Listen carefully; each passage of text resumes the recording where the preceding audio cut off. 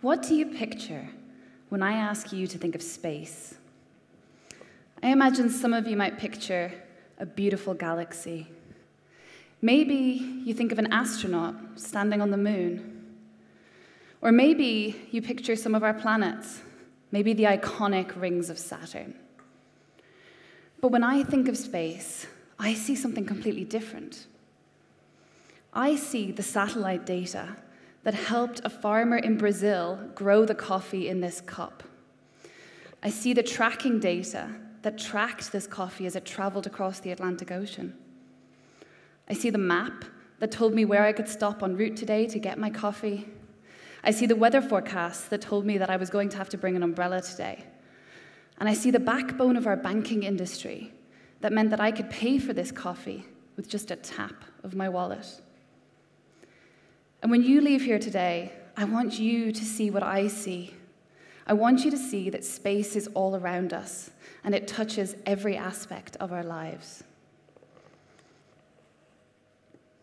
Now, I do think it's fair to say that for a long time, space was the realm of an elite few.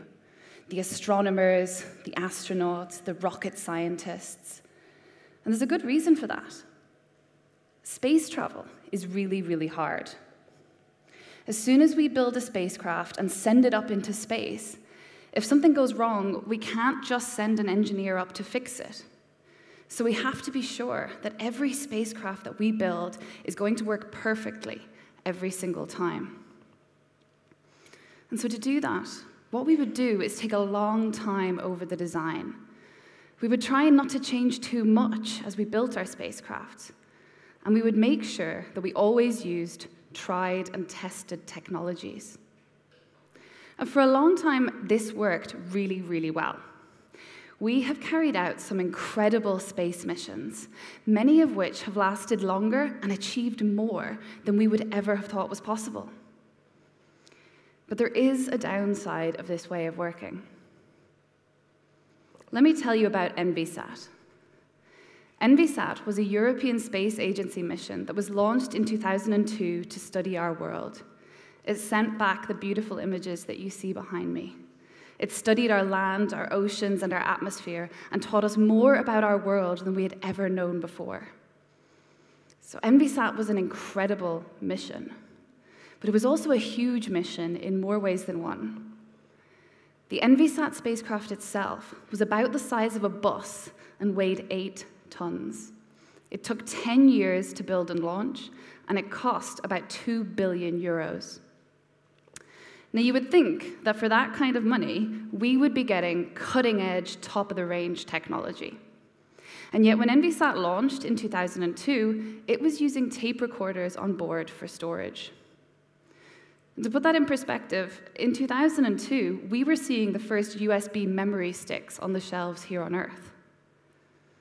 And so because of this need to use tried and tested technologies, ENVISAT was already years out of date by the time it launched into orbit. And by the time it sent back its last images in 2012, the technology on board was decades out of date. So yes, ENVISAT was an incredible mission. But it just makes me wonder, imagine what ENVISAT could have achieved in 2012 if it had had 2012 technology. And what's really interesting is that it was actually this miniaturization of technology, the USB sticks, the SD cards, that would end up disrupting the space industry forever. Groups of professors and students in the USA realized that by cannibalizing parts out of their mobile phones and their laptops, they could build spacecraft that were smaller and cheaper than anything that had come before. Some of them, like this one here, small enough to hold right in your hand. And sure, they weren't as reliable as the big spacecraft that we had traditionally built, but it didn't matter because these spacecraft had their own unique advantages. The first thing that made these spacecraft so incredible was that they were so quick to build. So where ENVISAT took 10 years to build and launch, these small spacecraft could be built in less than 12 months. So now the technology that we were sending into space could actually be up-to-date, cutting-edge technology. The second big advantage of these spacecraft was that they were so cheap. So suddenly, developing countries who for a long time had to rely on agencies like NASA and the European Space Agency to get their space data, suddenly they could build their own bespoke missions. They could send spacecraft up to monitor their economic growth, plan their urban expansions, predict their farmers' yields, and even to support their people as they responded to disasters like flood and fire. And the third thing that made these spacecraft such incredible game changers was that they were so small and light. And so instead of building one huge spacecraft to send into space, we could send lots of little ones. Now, to explain to you why we might want to send lots of spacecraft into space, I'm going to have to give you a tiny little lesson in astrodynamics. But don't worry, because it's not as complicated as we'd like to have you believe. And in fact, to start, I'm actually going to teach you first about the wonderful Glasgow subway system. Now, for anyone who's not familiar, the Glasgow subway system is an incredible piece of engineering. It consists of two concentric rings of tracks. On one, the trains go clockwise. On the other, the trains go anti-clockwise. And all of the trains stop at all of the stations. So it's fantastic if you have no sense of direction, because you absolutely cannot get lost. Now, imagine that there's only one subway car on one of these tracks. If you turn up at the station and just miss that train, then you have to wait for that car to come the whole way back around again before you can take your journey. But if there's more subway cars on the line, then you don't have to wait as long to take a trip. And it's exactly the same in space. When we launch a spacecraft up into space to look down at our Earth, we put it into a circular or oval path around our Earth that we call an orbit. And as the spacecraft travels around its orbit, the Earth rotates underneath it. Now, this is fantastic, because what that means is that with one spacecraft in one orbit, we can see anywhere in the world. But the downside is that once our spacecraft has passed over a point on the Earth, it might take days or even weeks before it'll fly over that location again. But just like the Glasgow subway, the more spacecraft that we have in orbit, the less time we have to wait for a spacecraft to come overhead. And in fact, if we had enough spacecraft in orbit, we'd be able to see anywhere on Earth at any time. Now, I know what you're going to ask next. Isn't it going to get crowded up there?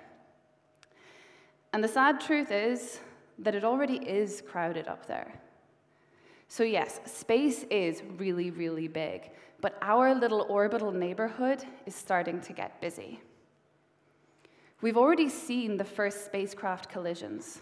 In 2009, two spacecraft smashed into each other, shattering into more than 2,000 pieces, which are now flying around the Earth, some of which are going to stay in orbit for more than a century. And the more spacecraft that we put into orbit, the greater the chance that these type of collisions are going to happen. Now, there is something that we can do about this. If we put our spacecraft into orbits that are close to the Earth, there's a little bit of atmosphere left there. And so as our spacecraft moves around the Earth, it crashes into little molecules of the atmosphere. And these slow it down until eventually it spirals down towards our Earth, burning up in the lower atmosphere. It's a natural spacecraft removal service. Now, if you've spent 2 billion euros and 10 years building your spacecraft, you probably don't want to put it somewhere where it's going to burn up in 3 or 5 years. But if you've spent 12 months and 10,000 euros building your spacecraft, then maybe you don't mind if it deorbits in 3 years or even in 1 year. In fact, maybe it's even an advantage. Because once that spacecraft deorbits, you can replace it with a new one that has new, up-to-date technology on board. So you can make sure that the data that you're getting from space is always the best that it can be. So yes, there is an argument to say that these small spacecraft could contribute to our growing space debris problem. But I think they can also be a part of the solution, as long as they're used sustainably and responsibly. And that's really the question. We've seen it here on Earth. When corporations have to choose between profitability and sustainability, they don't always make the choice that we would like them to make. And so it's up to all of us to ensure that the companies, agencies, and governments that are operating in our space environment are doing so responsibly.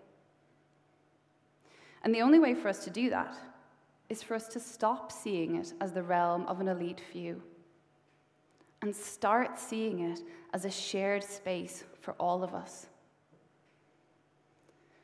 And the truth is that thanks to these small satellites, space really is more accessible and open and closer than ever before. Today, you can buy a small satellite like this one for as little as $5,000. And you can launch it into orbit for as little as $1,000 a kilogram. If these reductions in price that we've seen continue, then by the year 2040, it could be possible to buy and launch your own spacecraft for the cost of a high-end mobile phone today. And just think, universities, high schools, societies, even individuals like you could all buy, build, and launch your own spacecraft. Now, if you had a spacecraft of your very own today, there's probably not an awful lot that you could do with it. But that's the great thing about these small spacecraft. There's strength in numbers. Imagine if you had your own spacecraft that was part of a global network of spacecraft all working together. Each spacecraft might have its own individual task. Some might take images of the Earth. Some might measure rainfall. Some might predict the weather. Some might even look away from the Earth, searching for new planets or hunting for extraterrestrial life. But whatever these spacecraft are doing, all of the information that they gather would be shared with every other spacecraft in the network and would be made available to everyone. Just imagine what we could do with all of that information. We already use satellite data for so much. Farmers use satellite data to predict their crop yields and to plan the sustainable growth of their farms. Forestry commissions use it to plan their sustainable logging and to prevent illegal logging. Fisheries use it to monitor fish stocks, prevent illegal fishing, and even to protect against piracy. But I think this is just the tip of the iceberg. Imagine what we could do if anyone in the world could have access to all of this data and so much more. And that's really what I want to ask you today. If you could have your very own spacecraft, if you could be a part of this global network of spacecraft, if you could have access to all of the information about anywhere in our planet at any time, what would you do? Would you use it to find the best surf for your next weekend away? Would you use it to find the best snow for your next ski holiday? Would you use it to monitor the global fashion industry, to make sure the clothes that you're buying are being manufactured ethically? Would you use it to work out what the carbon footprint of your avocado toast really is? Or would you do something completely different? Would you do something that no one has even thought of yet? Would you do something that only you can do? Something that could change the world. Thank you.